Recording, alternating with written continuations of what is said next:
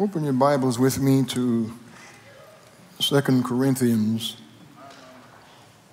chapter 9.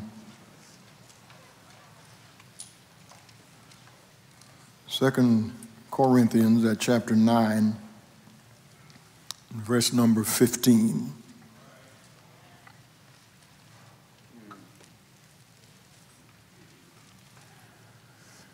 Thanks be to God for his indescribable gift. Thank you. You may be seated.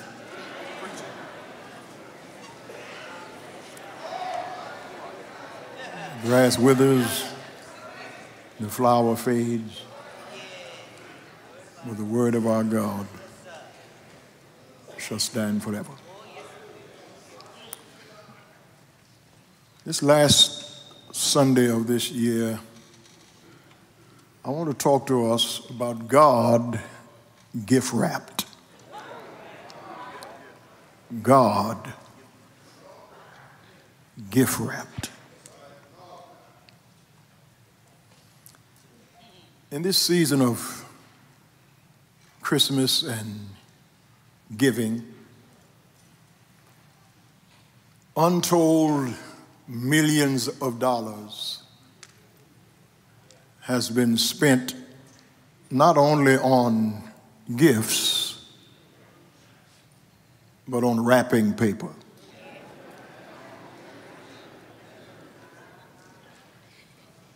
There are people who just love wrapped gifts. Not only do they love gifts that are wrapped, they like to wrap gifts. And then you give them a gift and they unwrap it and look at it and put it back in the box and wrap it again. Because they are more in love with the wrapping, I think, than with the gift.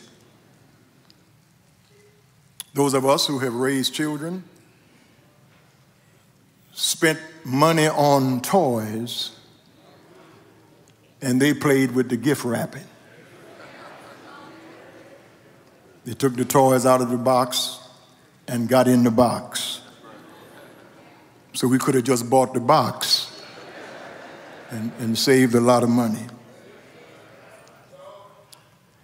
And then there are those of us who are into regifting.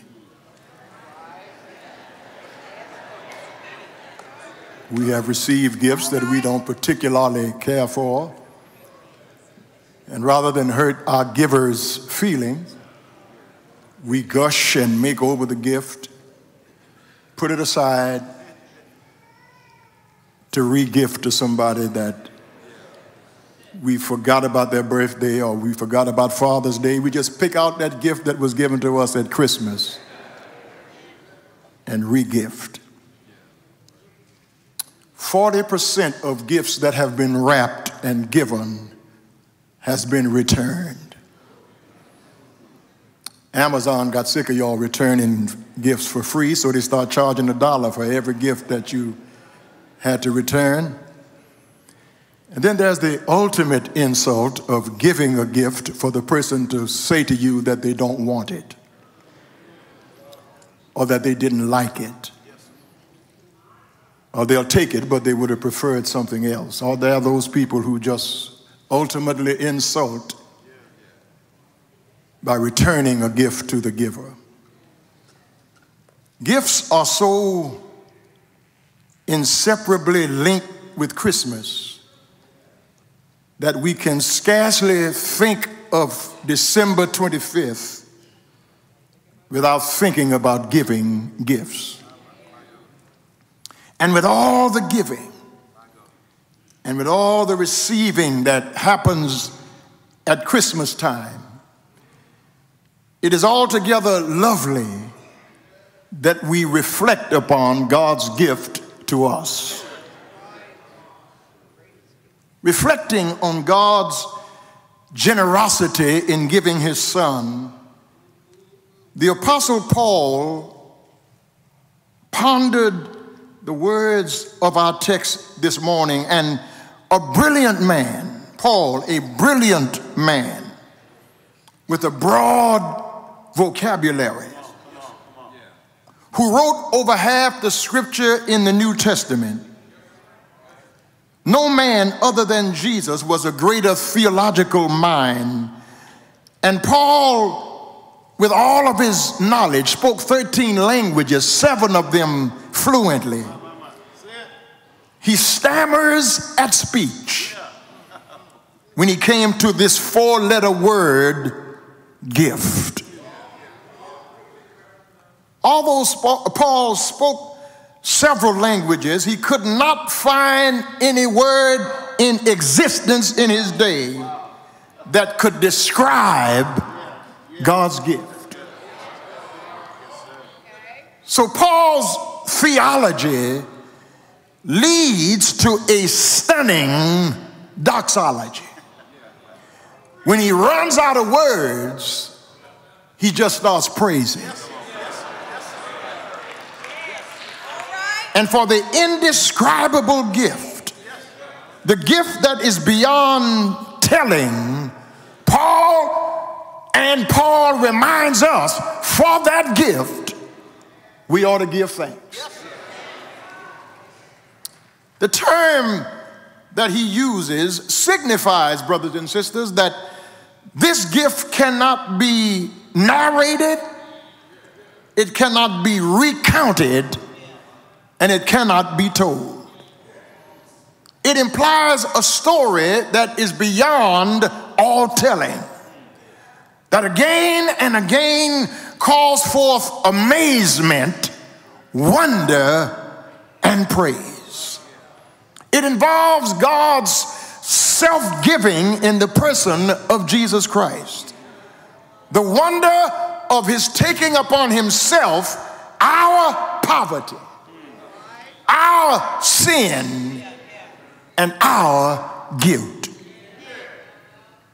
To attempt to define the gift, to put it down in words, to try to describe it without reserve, would violate Paul's intentional silence on the matter.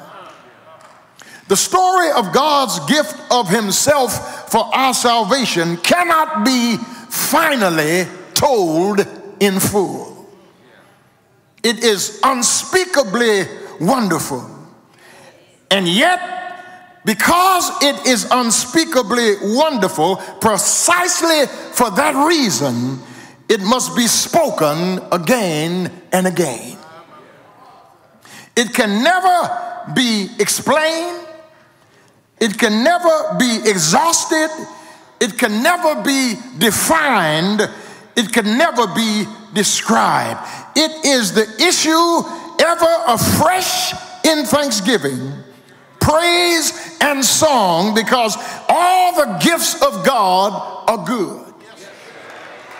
Every good gift, every perfect gift comes from above, from the Father of lights, in whom there is no variableness, there is no shadow of turning. All God's gifts are good, but there is one in which in its intrinsic value is inestimably more important than all of God's other gifts.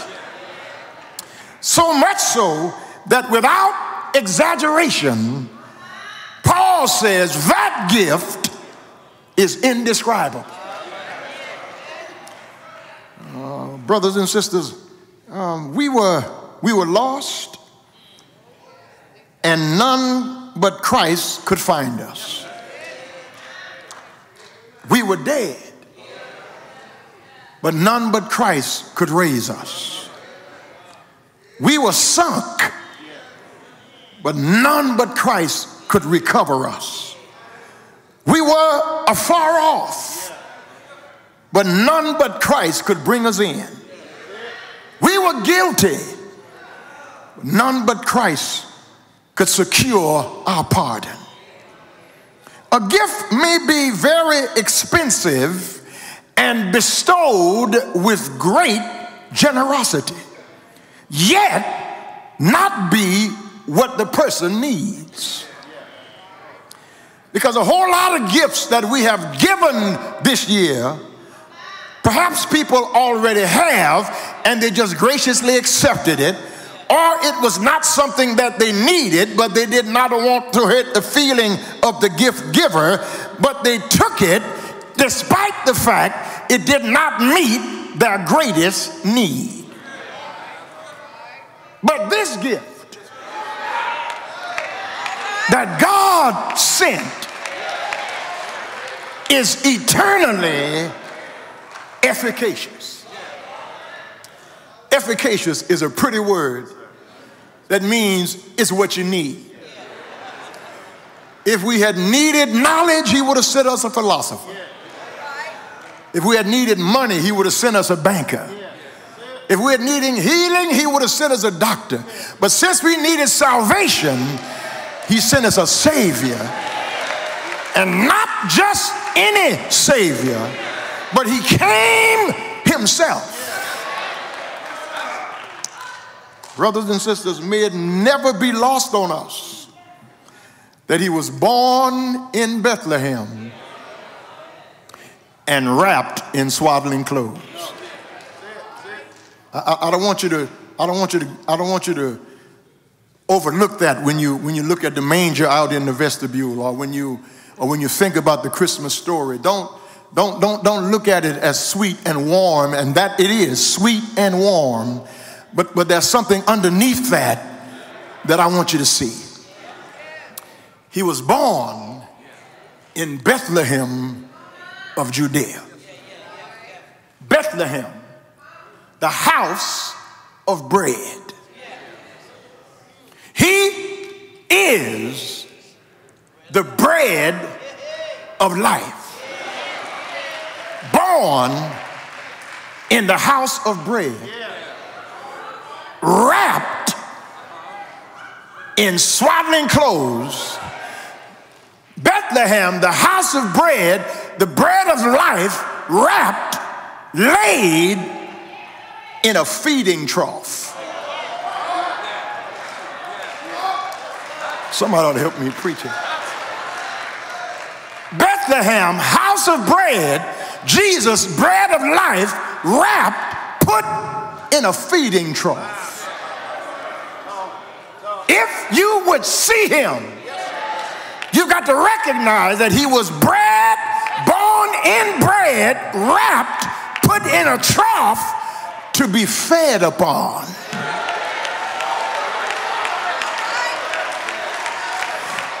Bread of heaven. Bread of heaven. I wish I had somebody to help me. Feed me.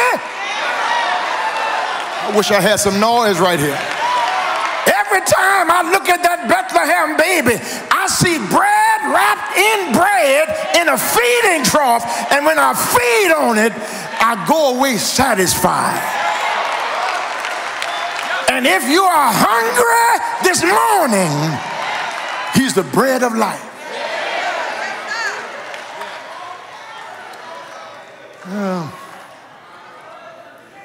Mary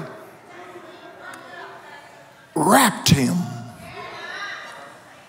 and laid him in a manger. But for me to see him, I have to unwrap him.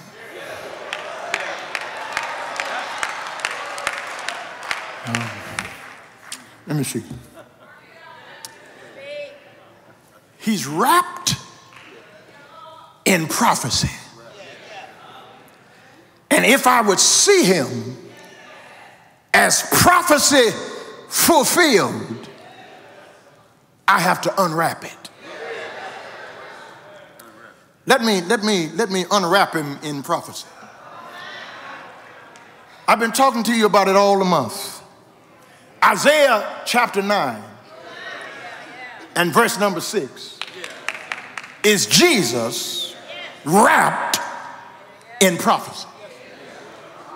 For unto us a child is born. Unto us a son is given. And the government shall be upon his shoulder. And his name shall be called Wonderful Counselor. He solves my confusion. Mighty God. He shelters me in my conflict. Everlasting Father. He showers me with compassion. Prince of Peace. He soothes my conscience. Everything I need is in that baby.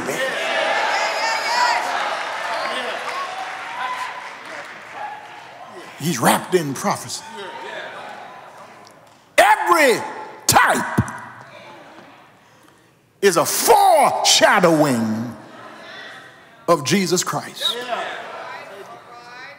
The ark that Noah got in, that's Jesus.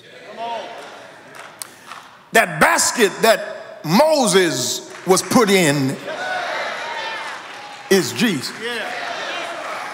That showbread that was in the temple is Jesus. That ephod that David put on is Jesus. That fire in the burning bush, I wish I had a witness. The captain of the Lord's host that showed up to fight for Gideon. That wheel in the middle of a wheel that Ezekiel saw. That horse pouring in the valley, that's Jesus. Every type in the Old Testament is a portrait, a foreshadowing of Jesus. He's wrapped in prophecy. He's prophecy fulfilled. There are over 700 prophetic utterances of Jesus in the Old Testament, and every last one of them has already come true. And the only way you can tell if a person is a prophet is if what they say is fulfilled. The scepter shall not depart from Judah, nor the lawgiver from between his feet until Shiloh come. That already happened. He shall come forth as a tender plant and as a root out of a dry ground. He's without form nor comeliness. When we shall see him, there's no beauty that we should desire him. He was despised and rejected of men, a man of sorrows, acquainted with grief. We hid, as it were, our faces from him. He was wounded for our transgression. He was bruised for our iniquity. The chastisement of my peace was upon him. With his stripes, we are healed. All we like sheep, I wish I had a Bible reader, have gone astray. But God has laid on him the iniquity of it. All of that has already come true. She shall bring forth a son, and you shall call his name Jesus, for he shall save his people from their sins. That's already been fulfilled. He is prophecy fulfilled. But not only this morning, as I hurry, do we unwrap him in prophecy. We need to unwrap him in history. Because he is prophecy fulfilled, which means he is history concluded.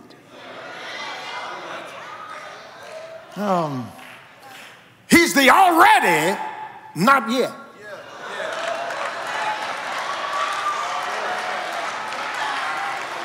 He is inauguration and consummation.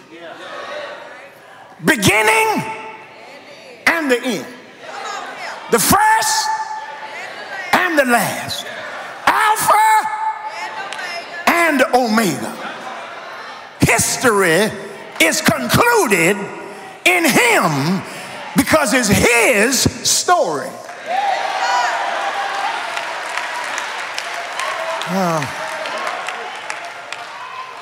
Let me see if I can make that make sense. Galatians at chapter 4, verse 4 and 5 says, but when the fullness of time was come, God sent forth his son, made of a woman, under the law, to redeem them that were under the law, that we might receive the adoption of sons.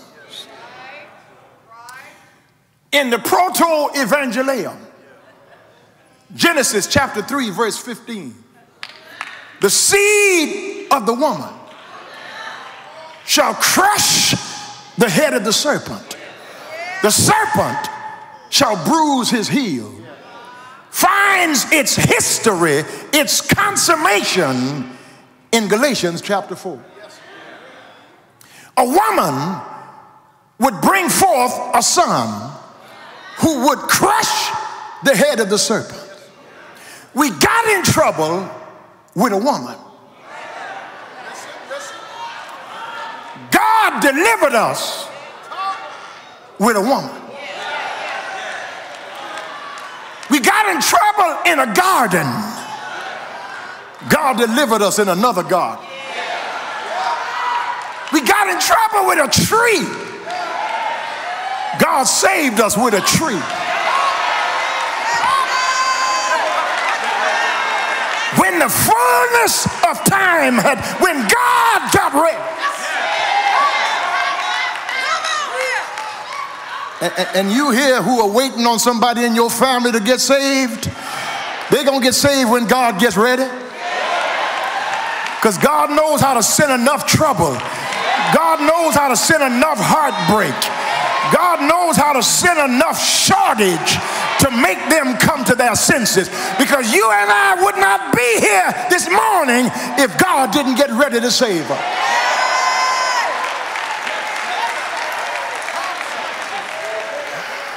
I need somebody here who can remember what it was like before you knew God and what it's been like since you met God. Somebody ought to help me preach here. People see your glory, but they don't know your story.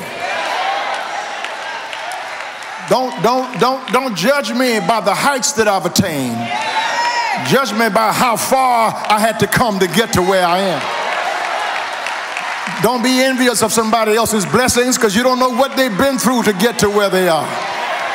Don't get mad with nobody because they're shouting and raising their hands and praising God, because you don't know what's going on in their lives or what went on in their yesterdays or what they're looking for God to do in their tomorrows or what God has already done.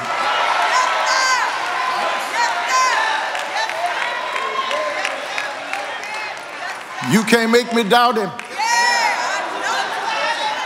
I know too much about him. He's opened too many doors. I wish I had some noise here. He's made too many ways.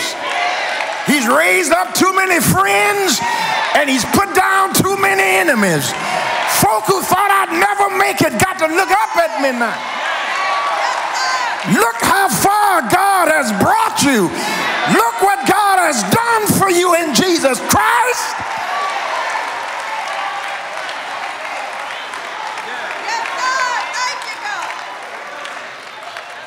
Brothers and sisters, the reason I can shout so loud, the reason I can give God my best hallelujah, is because when I was cut off from the covenants of promise, when I was barred from being a part of the household of Israel, I'm not an Israelite by birth. I'm not the seed of Abraham by birth. So in order for God to own me, he had to adopt me.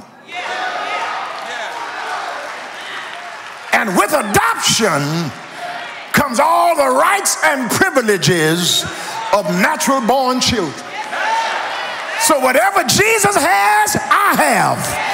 Whoever Jesus is, I am, because I have been adopted by my Father. If you would shout this morning, you would unwrap him in prophecy. If you would give God glory this morning, you would unwrap him in history, because he's prophecy fulfilled and he's history's conclusion. I'm through. You've got to unwrap him in mystery. He is prophecy fulfilled, he's history concluded, and he's mystery unraveled. The Latins called him mysterium tremendum, the awful mystery. Jesus comes to unravel the mystery who is God. We could not know God except he decides to reveal himself. And his self-revelation is Jesus Christ. This woman had asked the pastor to come over to her house to try to help her win her husband to Christ. And the pastor came over, and the husband, who would not be disrespectful, he opened the door, let the pastor in. The pastor went through his spiel, shared with him the Roman road, the plan of salvation. And the man was an avid bird watcher, and he kept pigeons on his roof. He listened to the pastor's story. He respectfully thanked him for coming.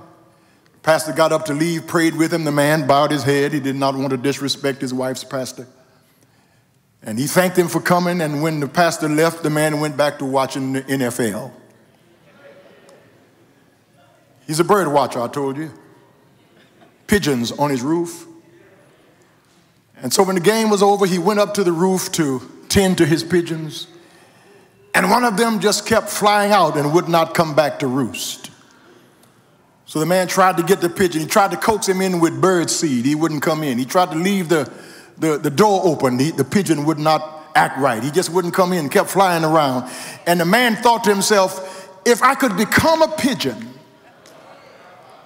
I could communicate with him.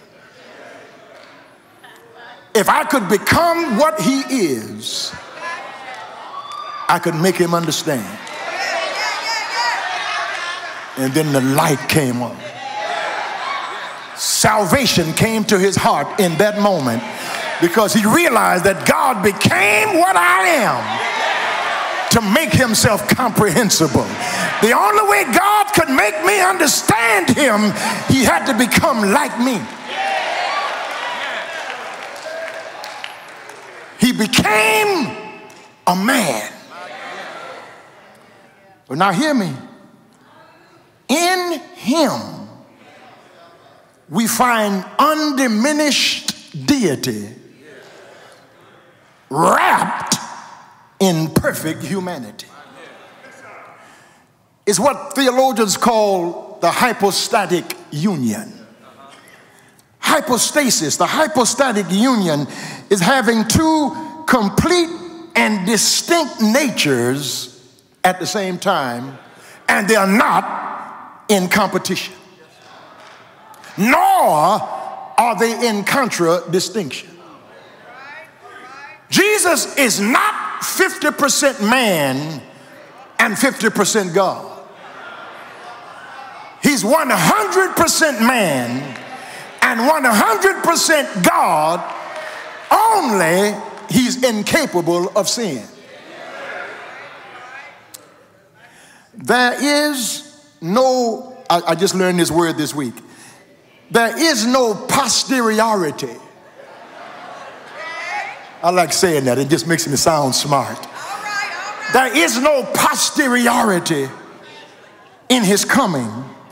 And that word posteriority means because he is neither antecedent or subsequent to God.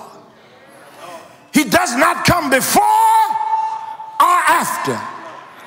He is co-eternal, co-existent, co-eternal. regent.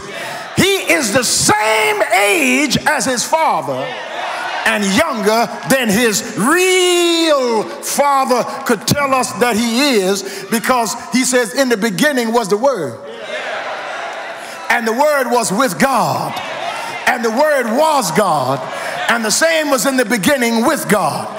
I wish I had one or two more witnesses. That Word became flesh, which made him in his own doing subsequent to the Father, yet co-equal.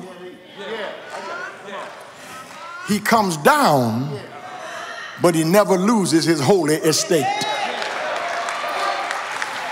He self-empties by laying aside the privileges of the Godhead without relinquishing the power of the Godhead. Because when he got ready to steal a storm, he was sleeping. That's humanity. But he woke up. That's divinity. He was sleeping. That's human. But he said, peace be still. That's divine. Humanly, he was on the way to Jairus' house, but in his divinity, a woman grabbed his clothes and her blood stopped. He was human in that he got hungry, but then he fed the multitude with 2 fish and 5 loaves. He stopped being God to be man and stopped being man to be God. And yet remained God and man at the same time. Now you think I'm going back over that again? I don't understand it because it's a mystery.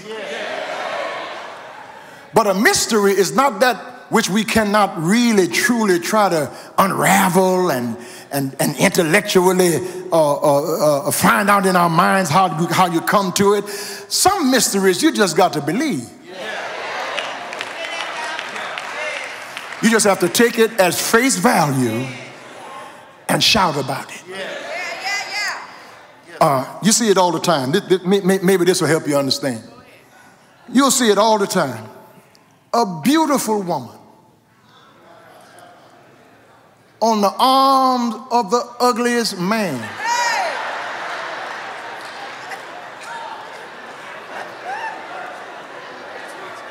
And you say to yourself, how did this movie star wind up with this loser?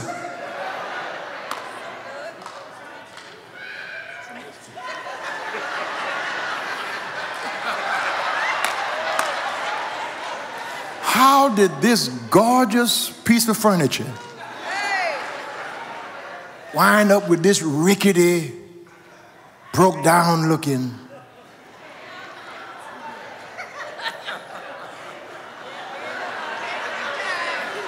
Come on, y'all, quit acting silly. I'm trying to make a point. They are together mysteriously because he asked.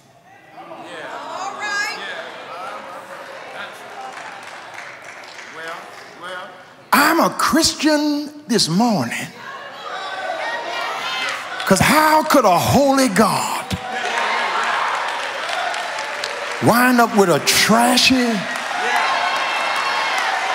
low down, wrongdoing crook like me?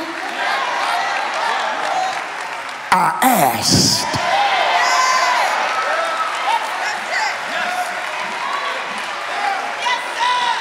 What a wonderful change in my life has been wrought since Jesus came into my heart. I have light in my soul for which long I have sought since Jesus came into my heart. And he came into my heart because I asked.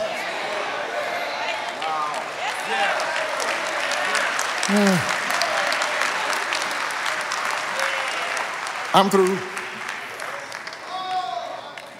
I'm finished. It's the last sermon of this year. I don't have anything else to say this morning but this. I'm so glad I asked.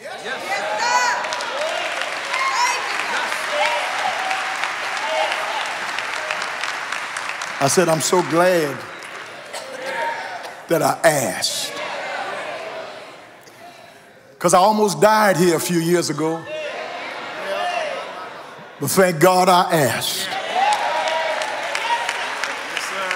I was lost and on my way to hell. But thank God I asked. Somebody was locked behind prison bars. But you asked. And you may not have been in a physical prison, but you could have been in a prison of addiction. You could have been in a prison of a bad relationship. You could have been in a prison made of your own attitude, but you asked him to come into your heart. And here you are this morning, a brand new person with a new lease on life, with a better disposition, a better attitude, a happier face and posture and walk and talk, because you asked Jesus to deliver you. Don't get mad with me because I shout. Don't grudge me my hallelujah, because you don't know how many storms I've come through. You don't know how many things could have brought me under that the Lord took me over. My soul don't have to look back and wonder. I already know that it was nobody but Jesus.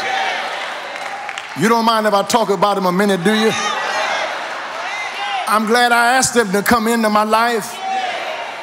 I'm glad he's made the difference in my life, because I can shake hands with my enemies. I can love those who don't love me.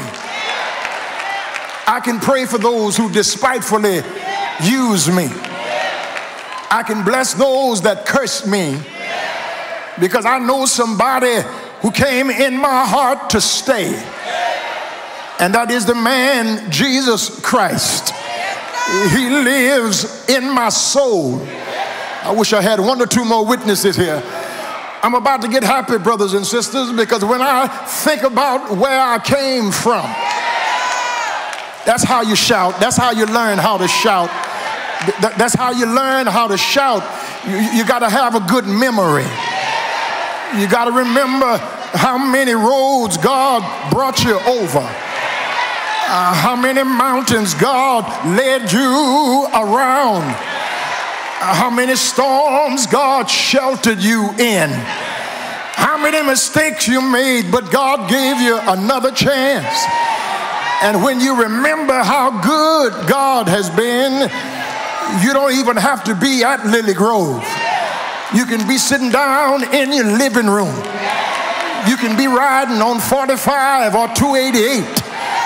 And you start thinking about God's mercy, God's goodness, God's faithfulness, God's charity, God's grace in your life.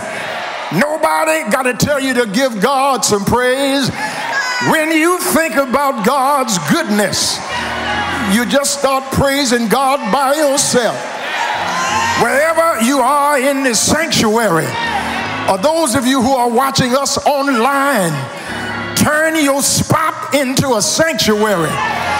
Turn that space into a church right now and start giving God your best hallelujah. He brought you through some stuff this year. Oh, yes, he has. He's been good to you this year. Oh, yes, he has. He's allowed you to retire this year. Oh, yes, he has. He's put food on your table this year. Oh, yes, he has. He's healed your body this year. Yes, he has. He's given you joy this year. Yes, he has. He put money in your pocket. Yes, he has. He's made a way out of no way. Yes, he has. He gave you a good doctor's report. Yes, he has. You were down some days, but he picked you up. Yes, he has. If the Lord been good to you, come on back with me to the Rolodex and let's thank God for his goodness. If you look at how good God has been, pull up some blessings right now. He's been a way maker. He's been a problem solver. He's been a burden bearer. He's been a friend when you're friendless, bread when you're hungry, company when you're by yourself, a lawyer in a courtroom. Y'all know him, don't you? If he's been good to you and you don't mind testifying, don't wait until tomorrow to tell him thank you. Don't wait until New Year's to tell him thank you. You might not live to see another year. Tell him right now, thank you for January. Thank you for February. Thank you for what you did in March. Thank you how you kept me in April. Thank you you made a way in May. Thank you you showered me in June. Thank you you walked with me in July. Thank you it was hot in August, but you kept my air conditioning running. Thank you for how you kept me in September. Thank you when leaves started falling. Your love never failed. You kept me in October. You walked with me in November. Here it is now, December. You were with me in the first, second, and third, the fourth, fifth, and sixth, the seventh, eighth, and ninth. You walked with me in the 10th, 11th, and 12th. Here it is, the 31st. I still got my health and strength. I still got food in my house. I still got a job in the morning. I still know who I am and whose I am. Thank you for your goodness. Why don't you grab somebody? Don't worry about COVID. God will keep you in perfect peace if you keep your mind stayed on him. Somebody lost a mother this year, but he stepped right in and been a mother for you. Tell him thank you. Somebody lost a job this year, but the next week God gave you another job. Tell God thank you. Somebody has surgery this year, but you're in here this morning because God is a doctor who's never lost a patient. Thank you. Thank you. Come on, use your preaching voice. Thank you. Thank you. Come on, say it like you mean it. Thank you. Thank you. Thank you. Thank you. Thank you. Thank you. Thank you. If I don't see 2024 now under him,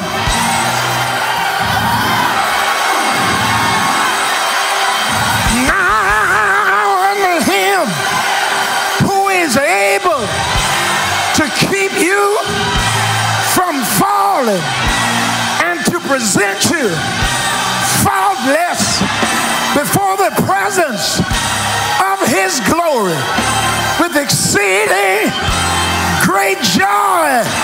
Ain't it all right? Say yeah. Say yeah. I know he's all right.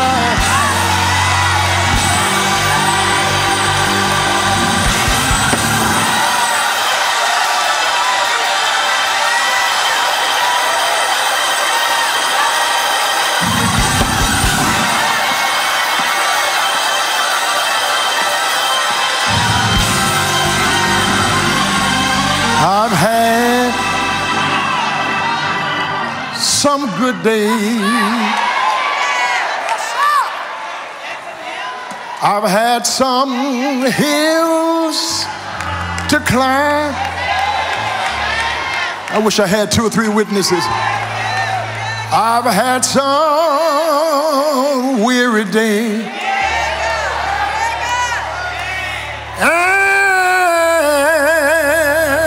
and some lonely nights.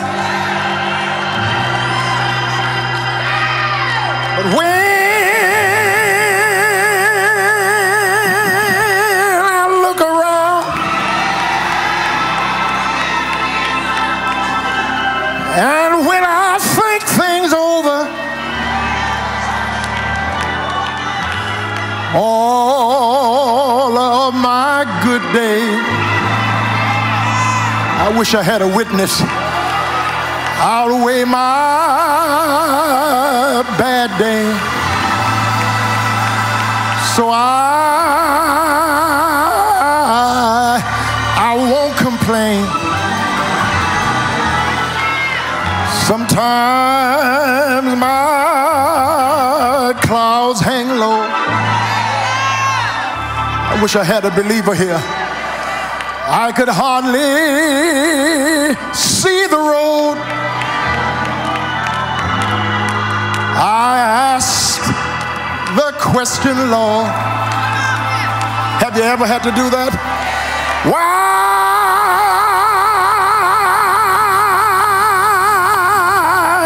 so much pain?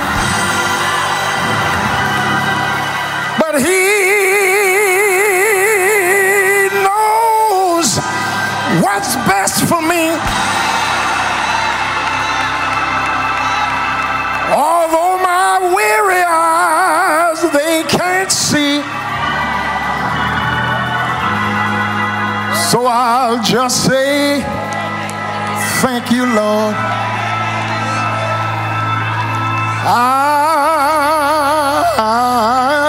I won't complain. I wish I had 2 or 3 more hands. God has been good to me. What about you? He's been so good to me.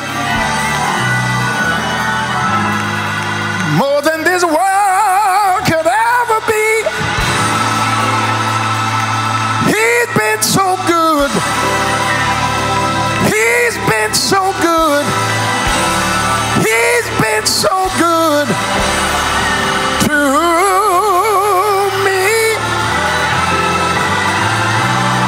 dries all my tears away, turns midnights into day. So I'll just say, thank you, Lord. Thank you, Lord.